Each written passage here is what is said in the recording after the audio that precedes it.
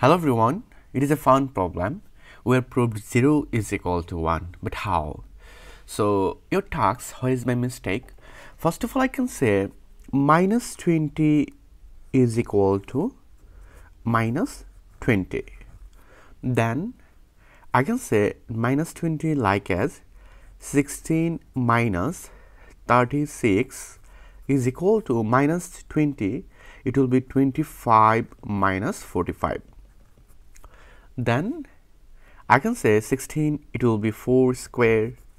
Because of that, 4 times 4, it will be 16. Minus 36, it will be 4 times 9. 4 times 9, it will be 36.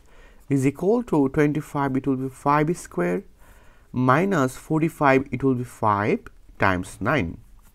Then I can say 4 square minus 4 times 9 is equal to 5 square minus 5 times 9. I add both sides 81 over 4 and here is 81 over 4. Then I can say it will be 4 square minus 2 times 4 times 9 over 2. 2 to cancel. Again we are find out previous line. Plus 81 over 4, it will be 9 over 2 bracket power is 2. Then here is same case 5 square minus 2 times 5 times 9 over 2 plus 9 over 2 bracket power is 2.